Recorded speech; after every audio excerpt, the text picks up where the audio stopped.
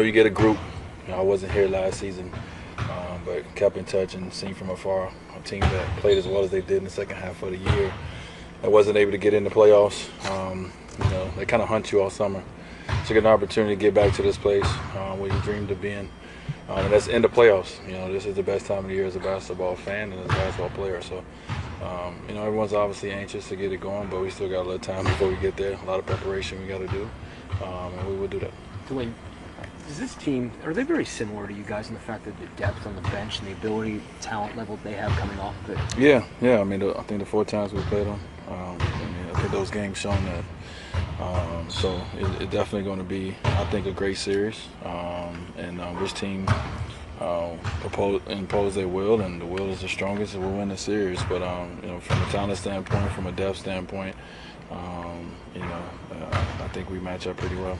Dwyane, you hear so much about people start counting games that guys have played in the playoffs, and obviously played more than anyone in this series. What is it? How much does that really mean? Is it the individual guy that it means to, if one guy, Goran hasn't played as many, but he's a battle-tested guy. He's been in the league 10 years. So what does it really mean? Yeah, I definitely feel that experience means a lot. It doesn't guarantee you anything. I think it helps you in certain moments. You've seen the movie before. So you can sit down and tell a person who haven't watched this movie what's coming, in a sense. But, some players and some teams are just special. And it doesn't matter, how much experience they have or have. They're a good enough team.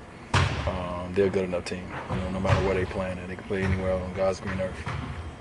And that's something both of you guys we have to find out still, right? With definitely. Sixers too, right? Yeah. It definitely, like you said, both teams will definitely have to find out. And it's you will hear in this series, and we've heard before, is it doesn't start until one team loses. If one team has a 2-0 lead and they've won at home, et cetera, whatever, it doesn't really start until you start losing in the playoffs. That's when it gets. It's not like losing in the regular season, So that's when you really start feeling what the playoffs is like. Do you feel like Hassan escalates his game knowing he has to go up against a guy like Embiid? Yeah. He loves the matchup, and that's a great thing. Embiid, it's one of the best young centers in his game, and Hassan loves the matchup, and I think Embiid does as well. So if you like seeing big men play, 2 different styles, but let them play against each other, it's a great series. Hopefully, to watch. What are your thoughts on Ben Simmons in that regard too?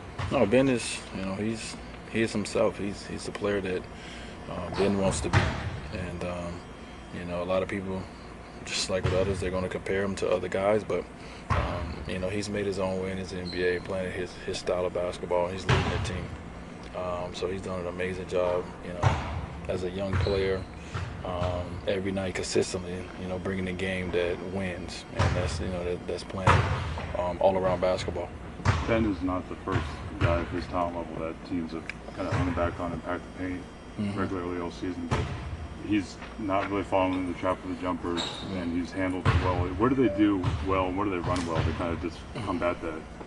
Well, they got first of all, they have a great coaching staff. They've been underrated for a long time because they haven't won 50 games, right? But I think if you played against them, if you know the game, you know that they have a great staff. And now they have the talent, not just from a Ben and Embiid standpoint, but overall they've done an unbelievable job of putting the J.J. Redicks, the Marco Bellinellis, getting Ilyasova, and all these guys, around that makes their offense, that plays well within their offense, very good. So they got multiple things they can run. They can set up a half court and run offense for their shooters. They can throw it on their post to their big. They have everything that you want from a team standpoint. So, they've done a good job of putting a great team together. This tonight, the non-basketball questions, HDTV thing that you guys are involved with. Yeah. Do you enjoy projects like that, and what was it like working with your wife? Because I was told about that today. Me and my wife works very good together.